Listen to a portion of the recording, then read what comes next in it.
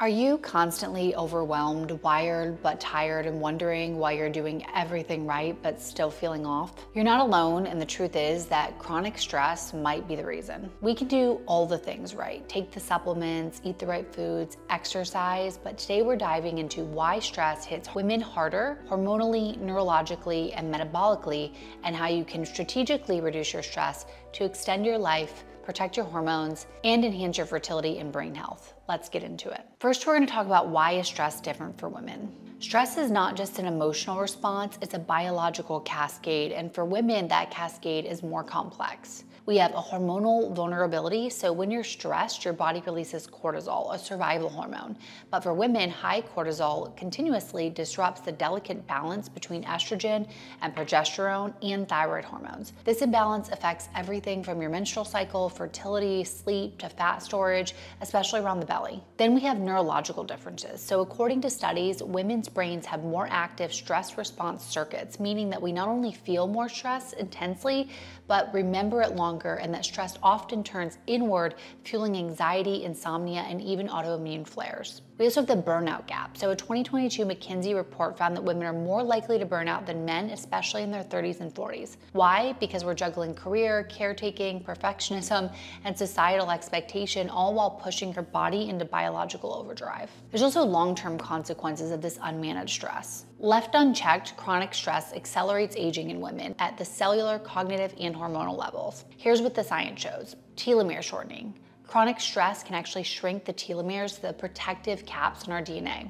Shorter telomeres equals faster aging. Also, estrogen depletion. Stress can deplete progesterone first and then estrogen, fueling PCOS, PMS, and mood swings. We also have neuroinflammation. Long-term stress can raise inflammatory cytokines, increasing the risk for Alzheimer's disease, especially in postmenopausal women. And then there's cortisol resistance. So over time, your cells will actually stop responding properly to cortisol, making fat loss, blood sugar control, and motivation more difficult. This isn't just about feeling better, it's about preventing disease, preserving your fertility, and protecting your brain. Now we're going to talk about the top science-backed stress reduction tools for women. The solution isn't always just doing less, it's doing smarter stress recovery as well. Here are 5 female-focused strategies to reset your nervous system and protect your longevity. The first tool is daily nervous system regulation, also known as activating the parasympathetic system. You can be doing breath work or vagus nerve activation. 5 to 10 minutes of slow diaphragmatic breathing, so an inhale of 4 and an exhale of 6, or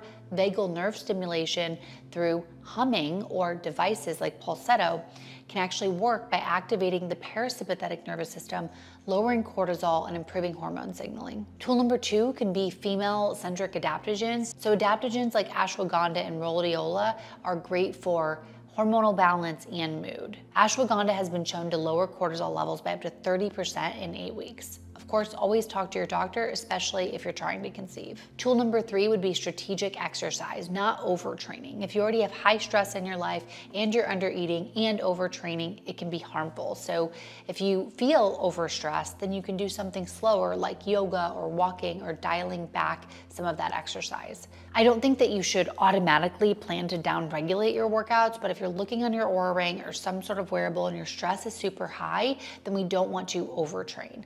Overtraining in a stress state spikes cortisol. Women in their 30s plus do great with resistance training, walking, and gentle cardio like zone 2. And then we can also cycle sync our workouts for extra hormone support if you're in one of these really intensely stressful seasons. I have more on that on another video, so we'll link it below. Tool number 4 is mastering your blood sugar. Stress and glucose and cortisol raise blood sugar, which leads to insulin resistance and mood crashes over time. Eating protein, fiber, and healthy fats at every meal can be really beneficial. If you're in a super stressed state, then not fasting aggressively can also be helpful. Consider magnesium, chromium, and berberine if your blood sugar is unstable. I also wear a Levels Dexcom to manage my blood sugar. Tool number 5 is sleep is therapy. Poor sleep leads to more cortisol, which equals more stress and then more poor sleep. So we have to break this cycle. By tracking your sleep quality, cutting out blue light, trying maybe magnesium glycinate or glycine or GABA to support deep sleep. If you're waking up wired at 2 a.m., your cortisol rhythms may have been flipped. So it's time to reset your circadian cues. Also, getting morning sun is super helpful for this. So what can you do today? You don't need to overhaul your entire life, but you do need to start honoring your biology. Because the truth is, women are not small men. We need different stress strategies, and our longevity depends on it. Here's your homework. Tonight, block out all blue light before bed. Take 6 deep breaths, eat a nourishing dinner early with protein and plants, and give yourself permission to just rest, not as a reward for productivity, but as a foundation for thriving and for the future of your longevity. If you found this video helpful, I'd love if you hit the like button and share this with a woman you love. You can also subscribe for weekly deep dives on female health, biohacking, longevity, and health optimization. I would also love it if you let me know in the comments what's one stress relieving practice that you swear by or that you want to start.